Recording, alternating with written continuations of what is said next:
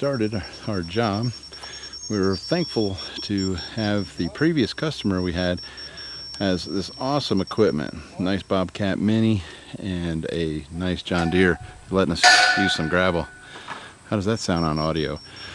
So we're using the PLP PowerPeak. We have 30 360 watt monocrystalline trinas going up, and we just got here, so about a 6-hour drive for Johnny, about 4.5 for us, and put my new auto leveling laser to work. And we're setting these posts now. We're gonna put 7 in. Got 9 yards of concrete coming in the morning. Well, tomorrow anyway. So here we go. Really nice. Saving our, just what a blessing to have this machine, I'm telling you what. And we moved the array from the original location because there was gas lines and water lines we wanted to get away from. And so we're gonna really shorten up our trench, which is a blessing. Oh, you do? Why'd you throw Antonio in the hole? That's not very nice. He's looking for gold. You need to come. There's this first swimming pool. Oh, we Got a little tent up here. We thought it was gonna be a lot cooler up here in West Virginia, but it's not. So we set up a tent, command control center here as we put up some solar. And then we're going to grid tie it. There's a meter just around the corner of the house there. And we'll be putting up our disconnects and line side taps. So, really good job. Really, hopefully, well, the only thing that's going to mess with us on this one looks like is the weather. We'll see how we do. Alright folks, we're getting into the electrical side now. Hopefully I won't get demonetized by Johnny singing Tom Petty over there. It's pretty bad right now. But it is entertaining. I'm arranging it. You're arranging it? Yeah, it's an arrangement. Oh, it's a Tom Petty arrangement. A lot of people think that I wrote that one. I didn't. Well, that's good. Otherwise I'm going to get demonetized. No, it's an arrangement. It's original. Oh, it's an original. Arrangement. It's called an arrangement. I think it's called a derangement. A derangement, yeah. Wait till I listen to Greatest Hits tonight and I come back with every one of them rearranged. So what we're doing here, we don't usually do grid ties. A lot of our jobs are, of course, battery backups. But we're doing SMA grid tie inverters, and we're going to be doing a line side tap in the transfer switch using the Ilsco piercing, insulated piercing line side tap gizmos. How's that for a technical term? And now we're gonna run our mobile home feeder over to the array. But we gotta get them taps. Concrete's on its way. A little Ilsco line side tappage. Check them out. Ilsco Kupler or Kupla tap. I think they call it a Kupla tap. Kupla tap. Yeah, insulation piercing conductor. What sizes? This is 4/0 to number 6 on the big terminal, and 4/0 to number 6 on the little terminal, and 4/0 to number 4 on the big terminal. I'm sorry. So this terminal is 4/0 to number 4. This terminal is 4/0 to number 6. And we're using 6 on our little. Yeah, and this is an insulation piercing conductor. So you have to do a line side tap, which the line side of this system would be between the meter and the first disconnect. Luckily in a transfer switch you've got some conductors and plenty of room to tap on. That makes it nice. And this gives you the ability to feed way more current into the system. Yep. Whereas if I was to tap in here, I'd be limited by 120% of the 200 amp bus bar. This is a 200 amp conductor, and it's probably feeding a 200 amp bus bar. You wanted a link? We have no limitation here, but we do have to put a fuse disconnect, right? Yeah. Because of it, and it'll be 60 amp fuse disconnect. So Johnny's getting set up here to do the tap. And you don't want to call it a line side tap, you want to call it a supply side connection. Well, they call it line side tap on the Ilsco site. I know, but you want to call it a supply side connection. All right, strike that from the record. It's a supply side connection. I'm just getting them in place right now. I'm going to put my conductors in. And then pierce. And then I'm going to pierce. You gotta go that way. Yeah, we'll find just dirt. Put dirt. Oops, sorry, Antonio. We're done. We were all getting lit up here. We're done.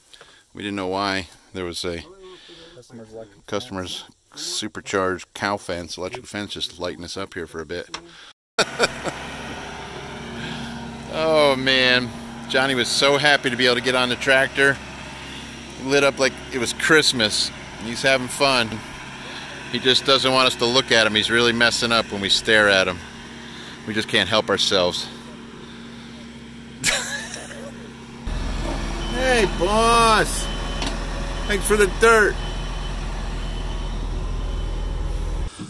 Okay, we're in day 3 solar build, and before I could film anything, we already got the panels up. So put up the rails. Let me show you from the back. Obviously we're cutting these rails off. This is the PLP Power Peak from the back, nice and clean. Here are the splices. These plastic covers, they cover up the self tappers in the splice. There's 8 screws run in to that joint. This is the splice joint here, and we stagger those and we don't put them on any one of the struts. So we've got splices all over, and nothing from an engineering standpoint. Wind loads shouldn't never put a splice at the strut location. We got the electrical going on over here. 2 SMA 5.0 US transformerless inverters, AC combiner panel, and then we've just got a short, well, it's a 155 foot run over to the house with a mobile home feeder 2224, and that's it. You've seen these before, done these before,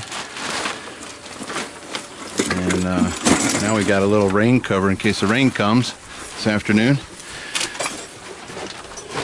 In pretty good shape. So we did take advantage of the adjustability on this one. We had a post that was a little bit low, so they give you the ability. It's infinitely adjustable with the slots here, the slots there, the different multiple hole position here.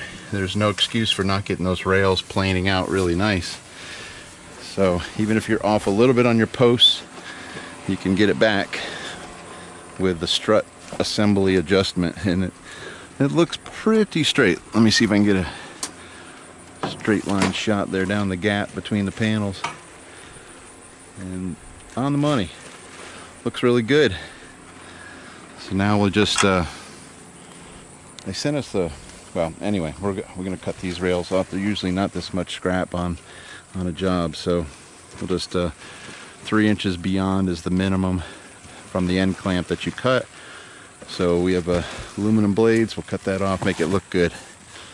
All right, it's almost lunchtime. I think I heard a yes. I think Johnny found the Myers hub he's been looking for.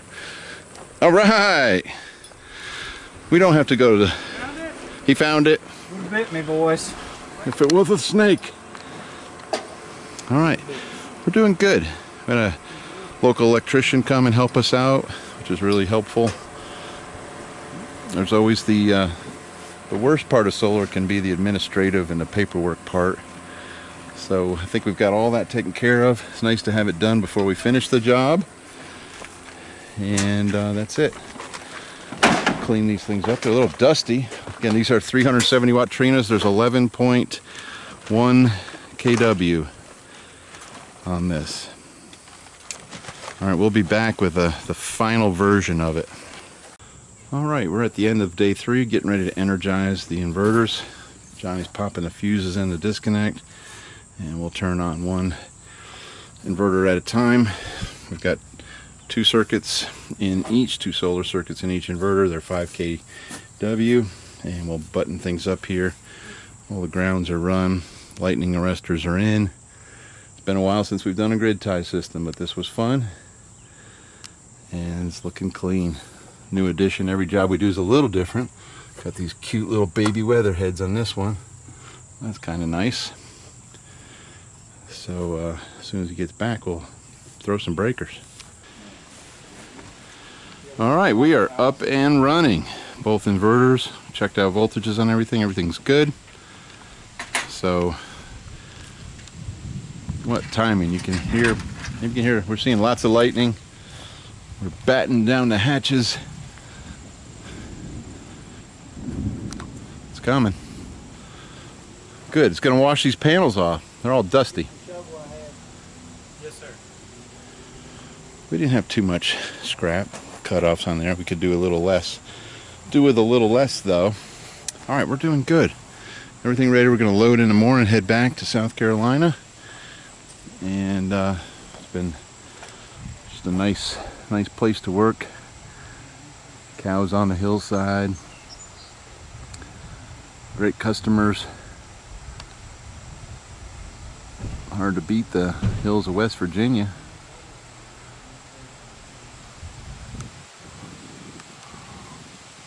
So we will, all the paperwork's in, and we'll just wait for the power company to sign him off and change out his meter, and he'll be able to have no power bill for the rest of his life. That's our goal.